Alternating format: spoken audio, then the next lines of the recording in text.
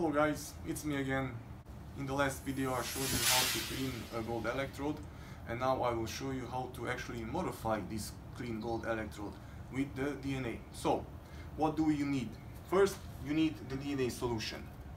This can be in single-stranded and double-stranded.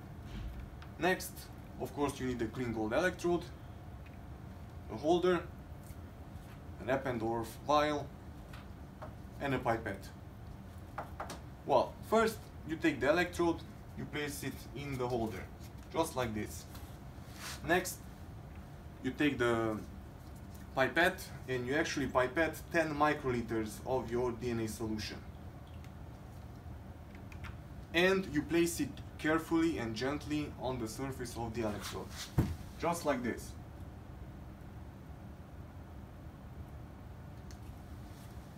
Once you placed the DNA on your electrode, you take the Eppendorf vial and gently place it, just to protect the droplet.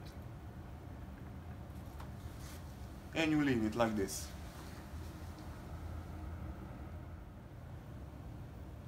So after you add the DNA and you wait a certain time, next you need to actually take the electrode and gently wash it with PBS.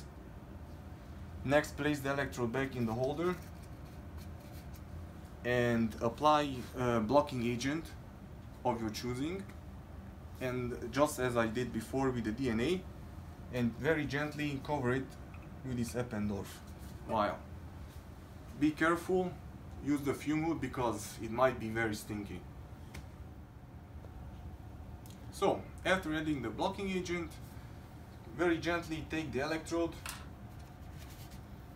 wash it with PBS very gently, and then you're actually ready to make the measurement. So good luck guys.